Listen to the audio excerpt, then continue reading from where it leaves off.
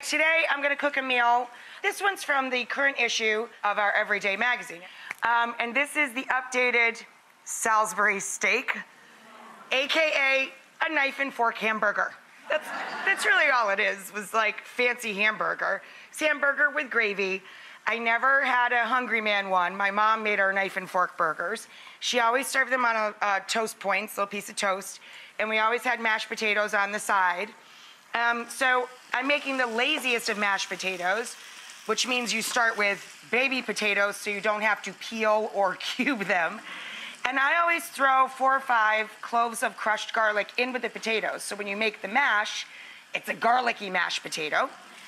In the middle, I started our Salisbury gravy, which was mushrooms and onions, of course. So I've got our gravy started. Regular white mushrooms, you can use creminis, shiitakes, maitakes, or hen of the woods.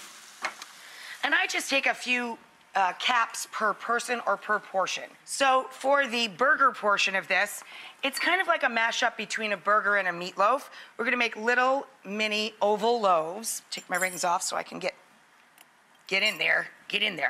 Oh, also going into our mushrooms, you could throw this in at the beginning. A bay leaf, fresh or dried, a little thyme, and a little sage. That'll give some great flavor to our mushroom gravy. Dry herbs you can throw in there because they're not gonna pull out any of the liquid from the mushroom. Okay, so for the meat, I've already seasoned it with kosher salt and black pepper. I have a cast iron skillet preheating over medium-high heat. Crack an egg into a small dish in case you get a bit of shell in. Whip up the egg, drop that in.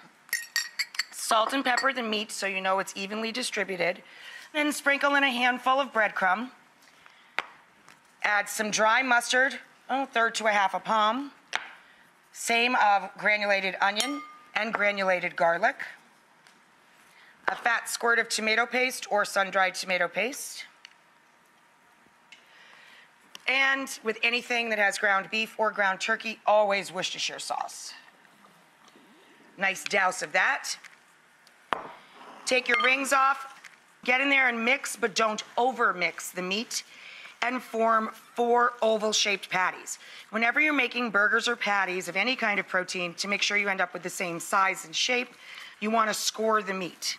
So I'm going to put this together back in kind of an even pile, score it with the side of my hand, then I know I'm grabbing roughly the same amount for each patty. I added the onion, 1 small onion, some garlic, to our thyme, sage, bay leaf, and brown mushrooms. Remember, brown the mushrooms first, then add a little salt and pepper.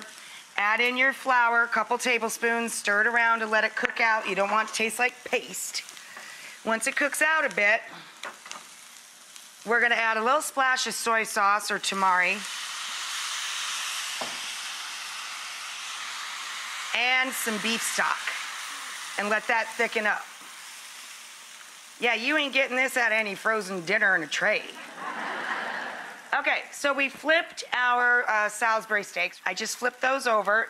Now I've turned the heat back to medium to let them finish cooking through nice and slow.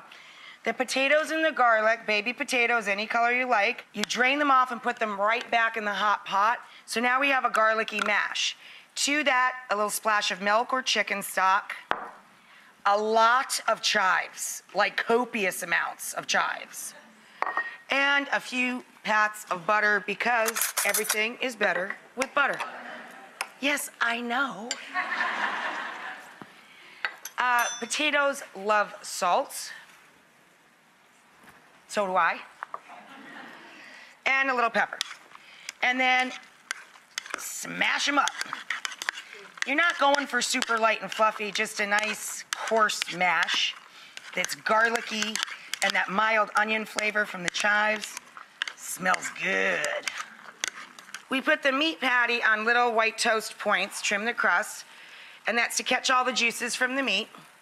And then we're going to top that with our mushroom, onion, garlic, and herb gravy. Timberlake's bringing back sexy. I'm bringing back Salisbury steak.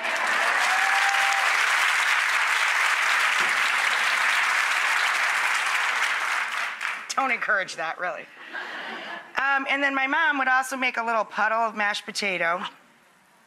And then she'd take the back of the spoon and make like a little well for extra gravy. Uh-huh.